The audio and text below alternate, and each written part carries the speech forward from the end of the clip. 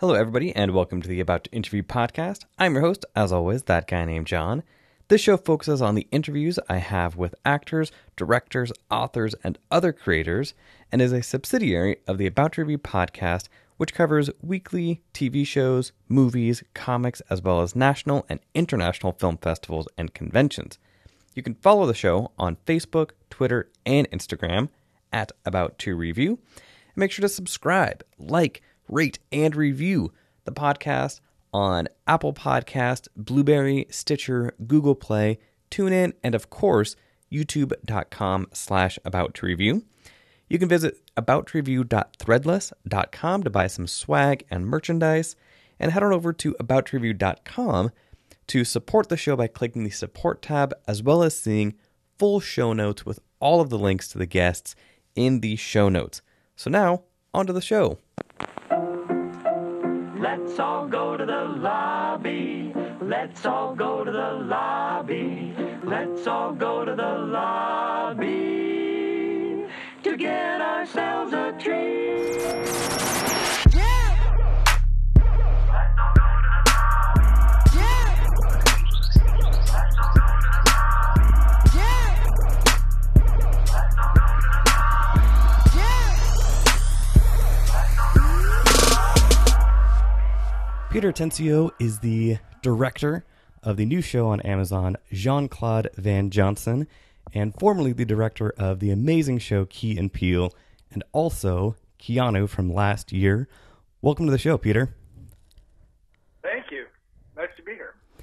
Yeah, so you directed, in my opinion, one of my favorite comedies from last year, Keanu, which was amazing and had some great action elements in it, and it is no surprise that you love action films, which is why I thought you were a perfect fit for Jean-Claude Van Johnson. Oh, well, thank you. That's awesome to hear. This project immediately jumped out at me as soon as I read the script. The original pilot script that I read was really funny, and clearly Dave also has a great love of action movies, and it seems like a perfect fit for me as well. Excellent. So, being that you are a huge action movie fan and have been for a while, my first question is, when did Jean-Claude Van Damme first deliver a spinning back heel kick into your heart? The first Jean-Claude movie that I was exposed to and eventually became obsessed with was, like a lot of people, I'm sure, was Bloodsport. That was kind of my first introduction to him. And then, really the next movie that really did it for me and that I ended up becoming my favorite Jean-Claude movie is Time Cop. Time Cop was really the first one, I think the first one that I saw in theaters, and I remember just being completely blown away by the premise and the just the level of insanity on display while Right. Also everyone takes it completely seriously, and it's got this very emotional through line with his dead wife, and it's just like the ultimate Jean-Claude movie. So that's definitely the one closest to my heart. Awesome. Now, in these first episodes, this first kind of 6-episode arc of Jean-Claude Van Johnson, Time Cop definitely factors in pretty huge. Was that part of the original script, or were those things that you were able to add to it once you saw the material? Because, in the pilot, those were there. That was in Dave's original script, that the Time Cop references and, that dialogue about Looper being better than Time Cop and vice versa. Right. All of that hilarious stuff was in it. And then we kind of, over the course of the series, there's even more of a nod to Time Cop that I won't give away for people who haven't seen it yet, but that was definitely a communal love of Time Cop between the writers and myself. We were all very much on board with getting into some Time Cop territory.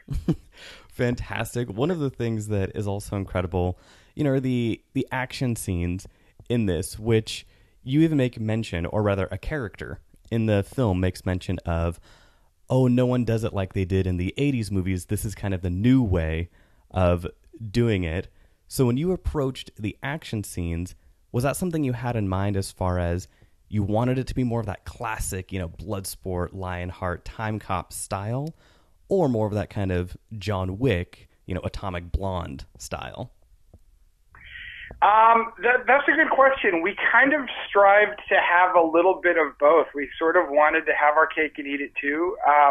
We definitely wanted, Dave and I have probably dreamed our whole lives of being able to just do a classic Jean-Claude Van Damme action fight scene. Mm-hmm. And we definitely did that in the show and, tried to, I think for me, it was a matter of trying to sort of cherry pick between what makes those classic scenes really special and work really well and really fun to watch, but also what's been going on in the action world and what are sort of the newer techniques or new things we can do to really make sure that they're exciting and fun to watch and don't feel like they're cheesy or dated in any way. Mm-hmm. So we sort of tried to combine that aesthetic. There's also sort of this idea of an arc through the show where JC is getting sort of dragged into the modern world, kicking and screaming a little bit. And right. We wanted the action scenes in the show to sort of reflect that arc. So the earlier stuff is a little bit more in that classic Jean-Claude movie world. And then as the series goes on, they sort of get a little bit more and more of a modern tinge. But I'm definitely an action purist in a lot of ways in terms of how I approach the staging and the photography mm-hmm. for a good action scene. So it hopefully sort of runs a gamut, but in an interesting and unique way. For sure. When you mention, him kind of getting dragged back in the world, kicking and screaming, one of my favorite lines in the series was, someone hands him a weapon or says, don't you need a weapon? And he points to his legs and says, I already have a weapon, which ties into a lot of just kind of mythos of Jean-Claude Van Damme. So if you can disclose it, how much is the insurance policy on his legs? That's a great question. I actually don't know the answer to that, but there is absolutely a heavy insurance policy. That man, luckily he's a specimen. He's right. 57 years old and he could kick my ass all day, every day, but it's definitely something you think about as soon as you're asking him to do stunts, and he's really game to get in there and get his hands dirty, and he wants to be very hands-on, and he wants to do stunts, and as soon as he's doing them, you start in the back of your mind go, oh my God, I don't want to be the director who ruined Jean-Claude Van Damme's career by asking him to do something crazy. So it's certainly in your mind when you're working with him. Awesome. And then last question, also tying into something that happens in the show. So instead of coconut water being piped through your home, if you could have your plumbing redone, what would it be? Currently, I am obsessed with yerba mate tea. So okay. I would probably, much to the chagrin of my wife and child, have yerba mate tea running through my house, which I don't know if it's good for your skin, but it would sure be delicious. I'm sure you would absorb the caffeine just subcutaneously, so that might work. Yeah, I definitely would get a lot done. Right. You would be energized even while in the shower or anything, so that would definitely be helpful. That'd be a nice way to wake up in the morning. Awesome.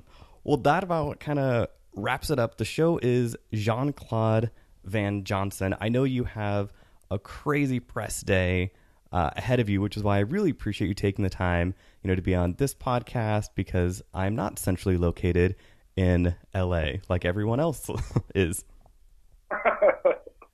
Well, no, thank you very much for having me. It was really fun. Yeah, and then where can people find the most up-to-date information on all of your projects? Because this is a 6-episode kind of first chunk of the season, but the other things that you are working on, where should people go to find those?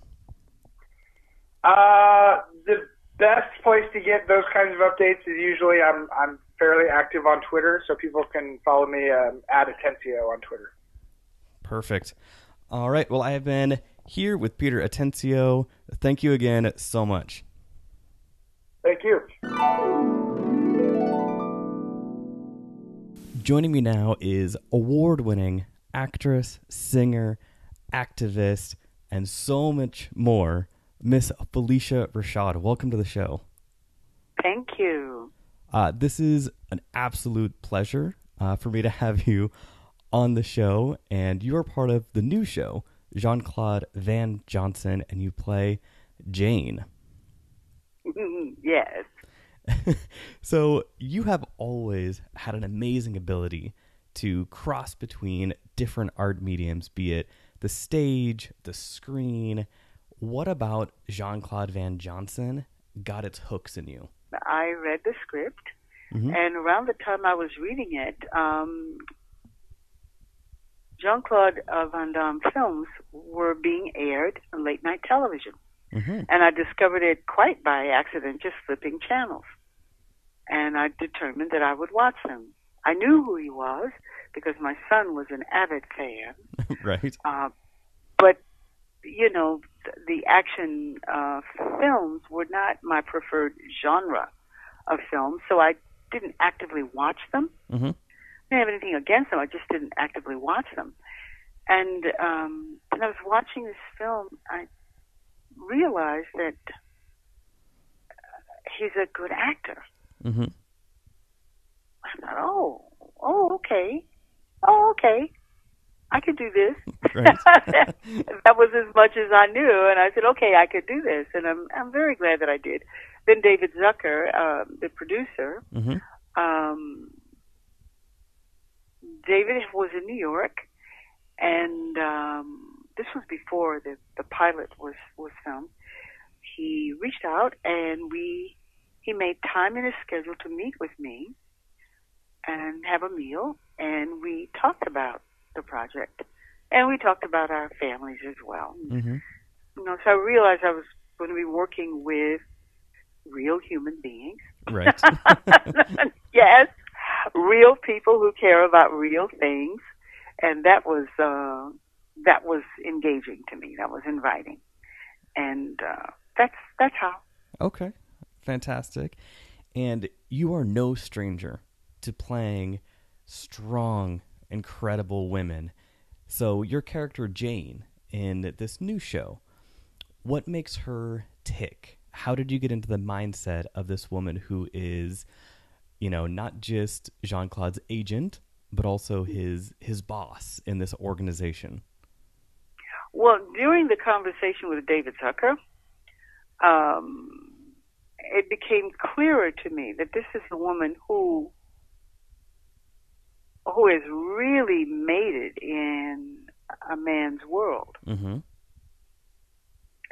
this occupation, both as an agent, yes, and as a black ops operative.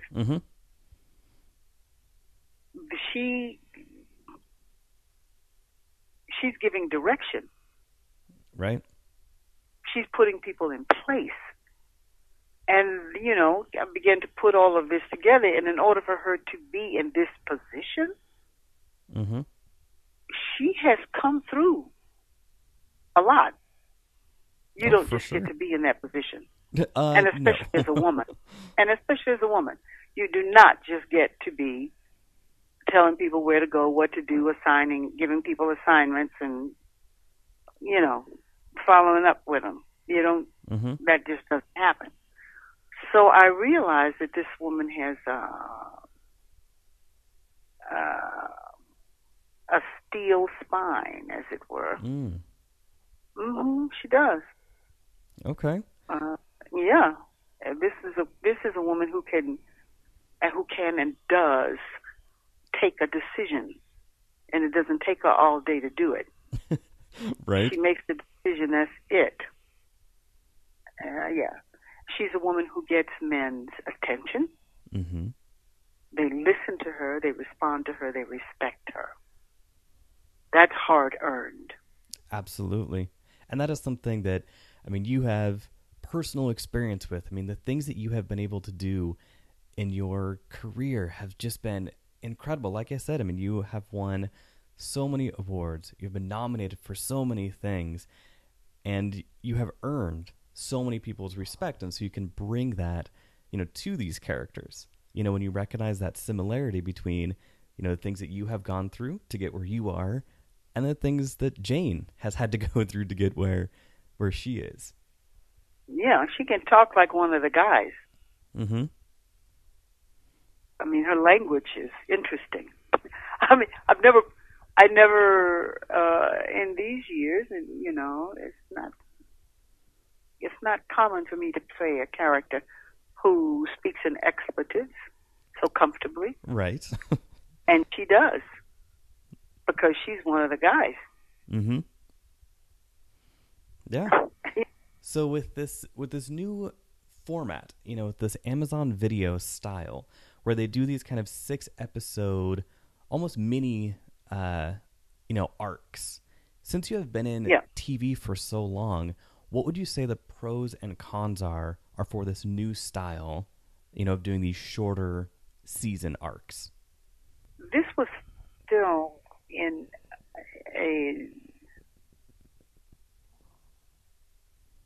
an unusual way. Okay. It's as if it were one film.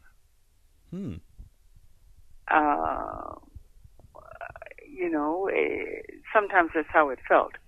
Like we weren't just episode to episode to episode, and yet we were. It required and had tremendous organization. Mm-hmm. This is one of the most organized projects I've ever worked on. Wow. Very well coordinated. Very well coordinated. Okay. Mm-hmm.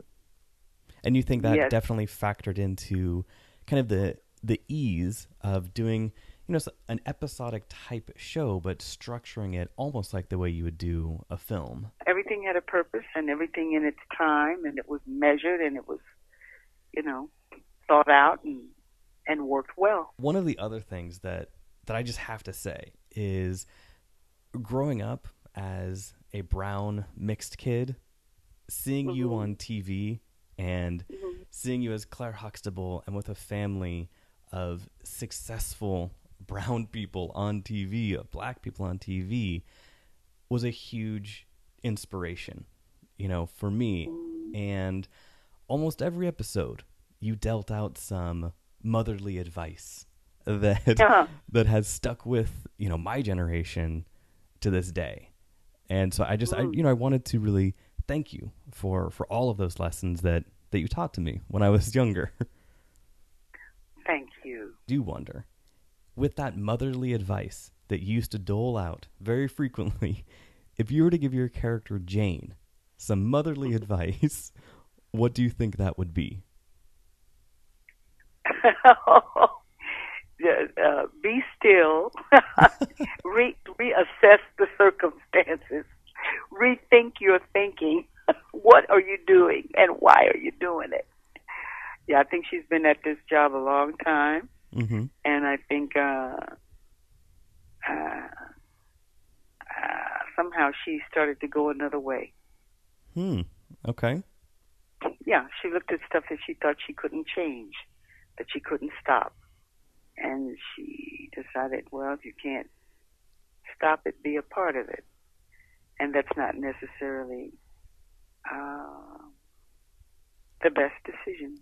You're the voice of a generation, of several generations, and not just when it came to, you know, your speaking voice and your acting voice, but your singing. You have an absolutely gorgeous voice, and I was wondering if you have any future plans to do anything more with music.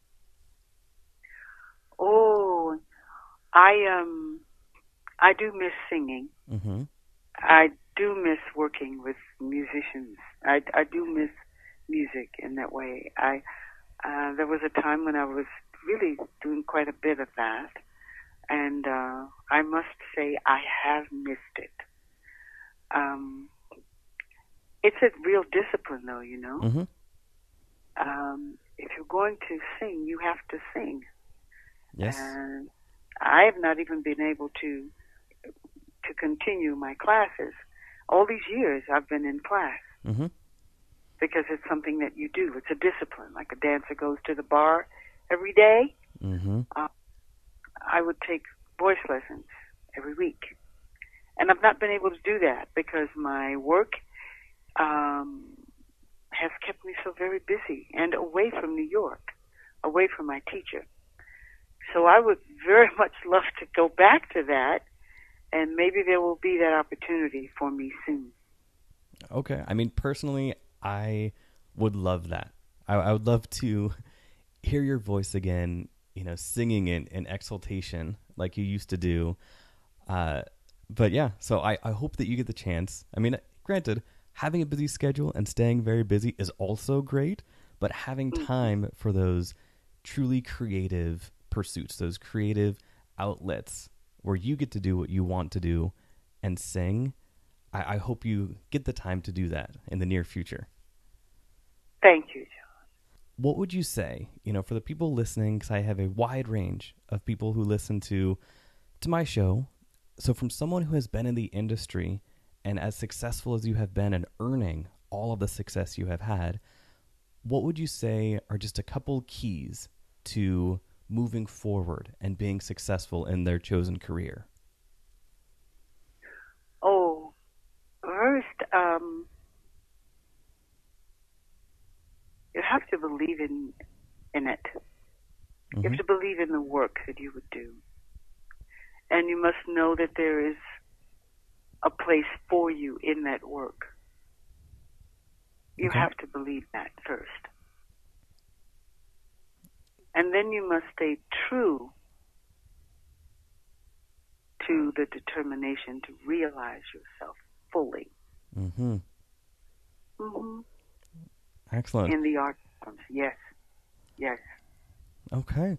Well, thank you so much. Like I said, it is a pleasure and an honor to speak with you. If you had told me when I was 6-7 years old watching you on TV that I would someday get the chance to speak with you on the phone about just life and passions, I'm not sure if I would have believed you. So it is amazing that you were able to make the time to be on my show. I really appreciate it. Thank you. All right. And then lastly, do you have anywhere that people can get the most up-to-date information of the projects that you are working on? Well, let's see. I don't do a lot of social media. Okay. But they're being posted. The stuff it's being printed and it's being in publications and news and other people are posting things. So Sounds it's good. there. All right. All right. So the show is Jean-Claude Van Johnson. Thank you again, Phylicia Rashad. Thank you. Thank you for listening to the About to Interview podcast, which is an About to Review production. Make sure to click the subscribe button below, give a thumbs up, and check out the full show notes with links to the guests below, as well as on the website abouttoreview.com. Thank you to my amazing guests, and also thank you to Vexing Media, who provides audio and video editing services for this podcast. They are a graphic design, website design, and digital media company. You can find all of their work at vexingmedia.com, as well as on Facebook and Twitter at Vexing Media. Make sure to follow the podcast on all forms of social media, Facebook, Twitter, and Instagram at About to Review, and subscribe to the podcast About to Review, which comes out every Wednesday.